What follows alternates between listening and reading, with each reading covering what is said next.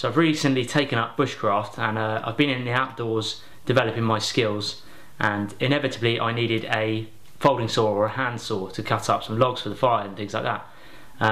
What I found was the market is saturated with different folding saws at different prices, different quality, and I've eventually stumbled across one that, to be honest, I think is ideal for the type of stuff that I'll be doing.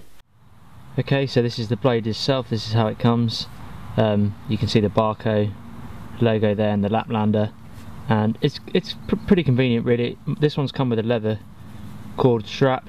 You might want to tie your own knot there and do a different knot, but it's got the hole for it anyway, so it's just handy to have that holding strap.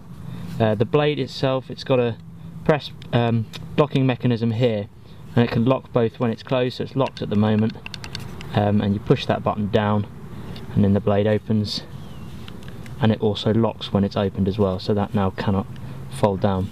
It's high quality Sandvik steel. The weight overall I think is about 200 grams. It's very light, feels lightweight, but it does feel good quality at the same time. It's also got a black non-stick coating. This coating here will come off by the teeth eventually once you've used it quite a bit.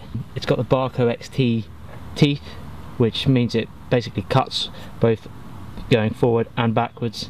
The model is the 396 lap. The blade itself is 7.5 inches long, and when folded up it's about, when I've measured it, it's about 9 inches. This can fit comfortably in my pocket of most of the trousers that I'll wear. It's got a screw here where you can change the blade, just a Phillips head there where you can change the blade. I think blades are readily available. Very lightweight, very compact, and to be honest, for the price I'd say it's a good value for money item.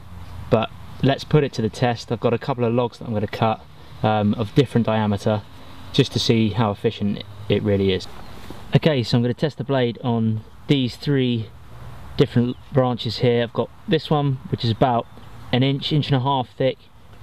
This one is about nearly 2 inches thick, and this one over here is about 2.5, almost 3 inches thick. I'm going to start with this one and then work my way towards the bigger one.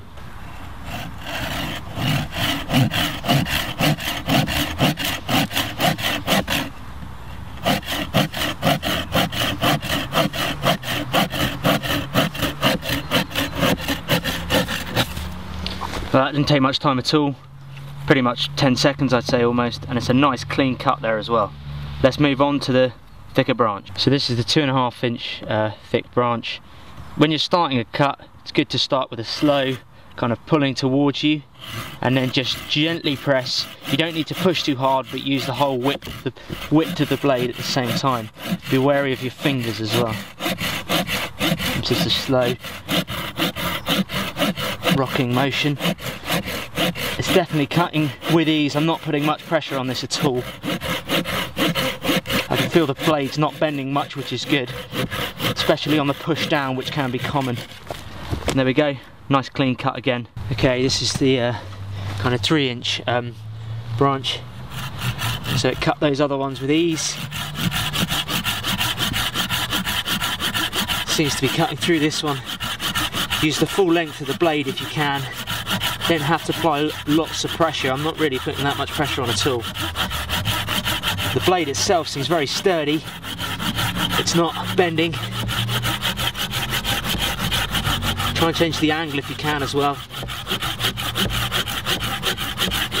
Let the blade do all the work.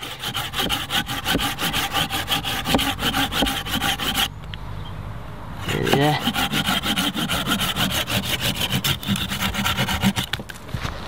There we go.